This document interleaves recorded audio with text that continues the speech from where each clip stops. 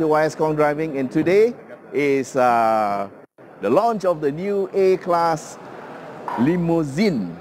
Now, this A Class Limousine fits just in between the A Class hatch and the C Class, which is also a limousine of sorts.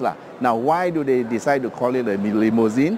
It's because Mercedes believe that the limousines is what made them famous, and that's what made them popular. So although I did ask a question, because my idea of a limousine is something much bigger, but of course what they're saying is this is a small sized limousine. All right, so starting from the small, and this is to cater for the upgraders who are going to move from other makes to the first Mercedes, so to speak. And they believe that the limousine will have a much better acceptance than a hatch. I don't doubt that, because most people see a Mercedes and see themselves in a Mercedes as a sedan and not as a limousine. Now, what's so great about this? There are two variants available, and this, what you see in front of you, is the A200. The other model is the A250, and here's the difference, yeah?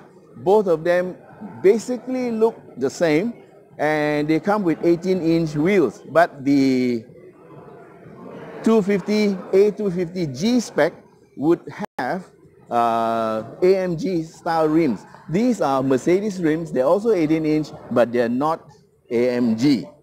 All right, now the two variants come as CBU right now, but later there is talk of CKD, which means it could be locally assembled. Here's the difference in the two engines, yeah? This one is the A200. Now, physically, they will look very much the same. And the A200 comes with a 1.4 liter engine, and it is sold at 229,000. I have these notes here so that I don't make the mistake, yeah? And the engine horsepower gives you 163 horsepower, and you get 250 Newton meters of torque. Now, the other A250 is more powerful. It has a 2-liter engine. Now, both are 4 cylinders. The 2-liter engine will give you the new horsepower of 224 horsepower and 350 Newton meters of torque. Both of the cars will have a 7-speed dual clutch transmission, and drive is, of course, to the front wheels, right? Okay, so let's just take a quick look at the outside. The front of the car is very A-class. Okay, the A250, you will expect to see maybe some AMG stuff and some red lines here and there, yeah? Accents. This is the A200. Okay, and the wheels will be different, but other than that, the car looks pretty much the same. Now, let's take a look at the inside.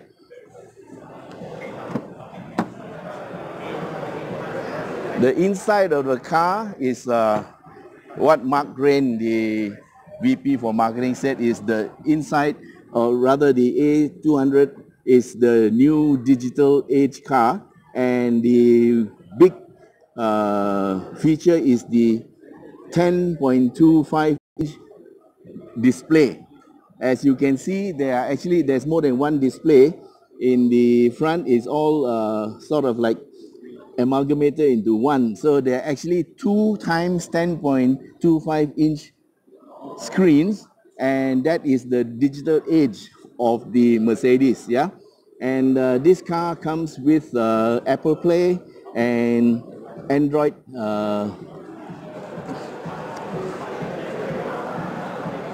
Auto.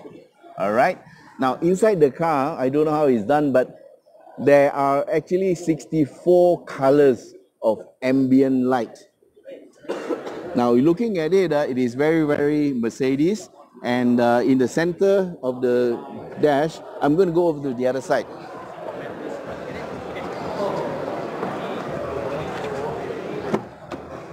All right, here we are.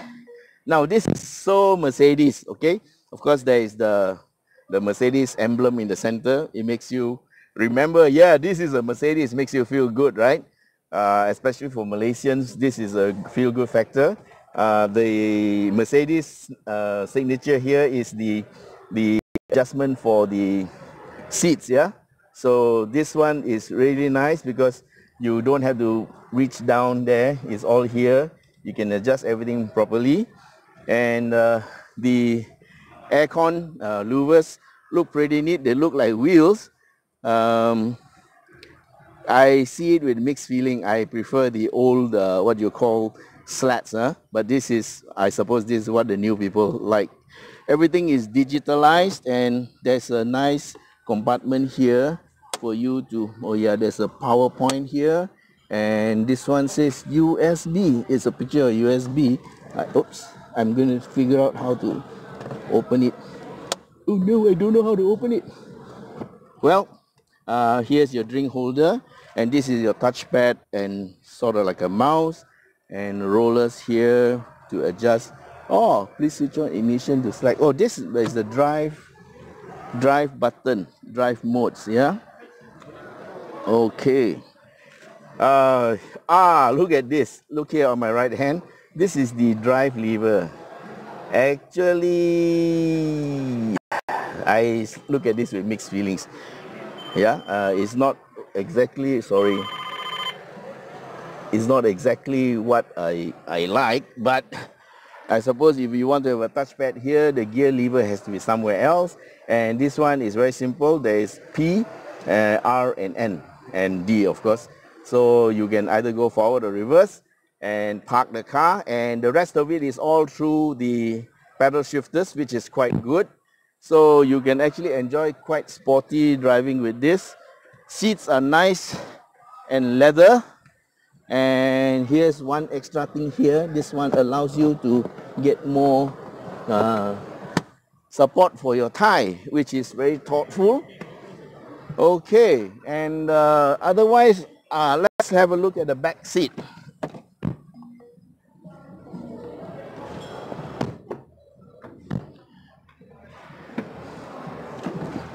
Okay, my seat position just now was quite good, and here I am. I don't know, I think I'm an average size person, and I still have about 6 inches on the boot. Now, what is good about here is that you can put your shoes underneath the seat. So if you have very long legs, you can still stick your legs underneath the chair. And of course, a little thing for your knickknacks and stuff. And another two USB, no, they're not USB, they are micro USB. All right, okay, here is the back end. Now this part is not that great because what it lacks here is an aircon vent for the rear passengers. Okay, so yeah, I suppose when they built this car, where they started with a hatch, and here may pose a bit of an issue with people who are taller than me, yeah. So I suppose this car will be for not so tall people, yeah, especially if you sit at the back. If you are tall, you got to sit in the front, otherwise you may have problems with the with the headroom at the back. Okay, the other safety things like your ISOFIX points and all is fine. Yep, and of course, if I didn't mention it, the seats are leather. And here's the drink holder. Everybody is so obsessed with drink holders, so you can actually put your drinks here. Yeah, this drink holder, hey, quite neat. It folds out. Okay, let's look at this. Yeah, it folds out. You put your drink here and it clamps, so it doesn't drop. Okay, you can sit 3 people, but because there are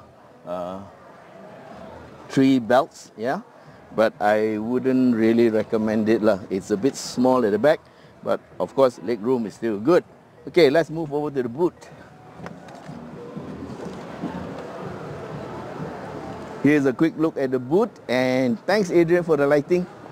All right, this is the boot, and as you can see inside, the seats do split and fold, and yes, this is what I suspect what it is. This allows you to lower the front seat down. It doesn't go, but if you press the button, I can see it has released. you can just push your long item inside and it will push the seat down.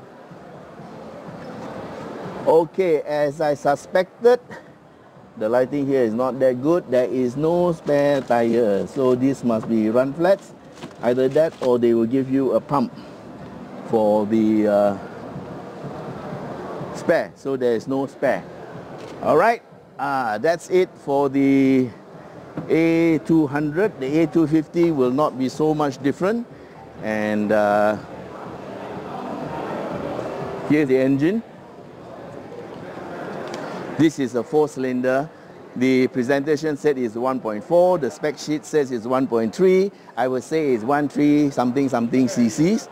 And with the turbocharger unit, which you can see here, you get the 163 horsepower, which is enough for most people, yeah? So the 2-liter engine also fits in here. It will be slightly bigger. And that's about it. Okay, this is the engine control unit, yeah, the ECU, which is placed high. And nowadays they have the ECUs in the engine compartment. I'm not so sure whether you will take the Malaysian weather well, but that's where everybody is putting it. So that's about it. Thanks for watching, and don't forget to subscribe.